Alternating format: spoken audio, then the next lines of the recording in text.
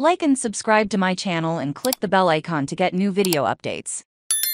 How West Ham take on Bournemouth in the Premier League today. Moyes' side fought back from a goal deficit on the night, defeated Gent 4-1 with an excellent second-half performance, and qualified for a second straight European semi-final. That followed last Sunday's comeback with a 2-2 draw with Arsenal etc. There is a sense that the Hammers are finally rediscovering their form from last season. However, with European and domestic commitments, Moyes has more of a balancing act on his hands than any of his rivals in the bottom half of the table. On Friday, the Scot reported no new injuries from Thursday's outing against Gent, although Michail Antonio seemed to hobble down the tunnel after that game. Angelo Ogbonna is back on the bench after being suspended for the quarter-final second leg. Only his compatriot Gianluca Scamacca, absent due to injury after knee surgery. Subs: Areola, Cornet, Fornals, Downs, Lanzini, Ings, Kehrer, Ogbonna, Emerson. By clicking sign in,